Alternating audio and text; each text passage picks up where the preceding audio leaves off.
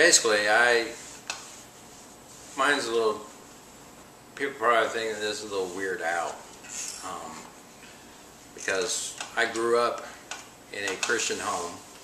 I was going to church before I was even born. So in my mother's womb, I was in the church, and had a great family, parents that loved me very much. But for me, growing up, I was kind of a loner. I was kind of a nerd, perhaps, growing up, because I didn't really have the proper equipment to be very social with a lot of people and all that. So I didn't fit into any of the different groups. I didn't fit into the groups such as the jocks or the nerds or any of those. I was just kind of pretty by myself, but I had some friends. But as I grew up, it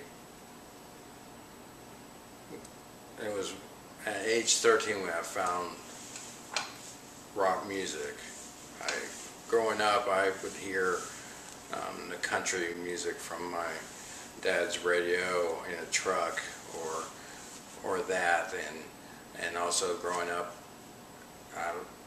my mom would have Elvis records or listen to those. But really, me getting involved with the music scene, I started enjoying when I was 13, and then it was later when I was 16 when I dove into more of an alternative. Back in the mid-'80s, it was called New Wave music, or even punk rock music. I dove into that because I just liked the style of it. I enjoyed the music style and all that, but which later it got me into with what people would say the wrong crowd, I guess. And to fit in, I just followed suit with them, and that's when we started getting into drugs and getting into marijuana, hash, marijuana that had laced with acid.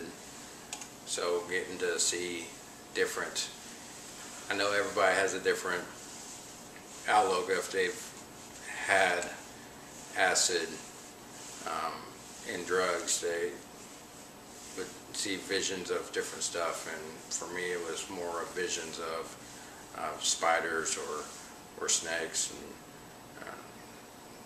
that stuff. Those are items I'm not real fond of.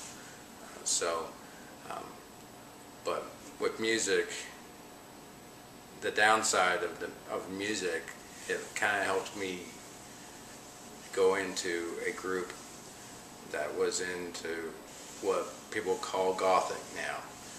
Back in the 80s, it was more of one of the guys I hung out with. He said we're called radicals or punk. Some people back then, they would say punk, or would say like Billy Idol, or even what I listened to was The Cure. I liked the musical style of The Cure because I really focused on the instrumentation of each song and how the guitar is played, how the bass is played, how the keyboards are making their sounds, and I enjoy that, even though the music lyrics were kind of dark and negative, depressing lyrically. So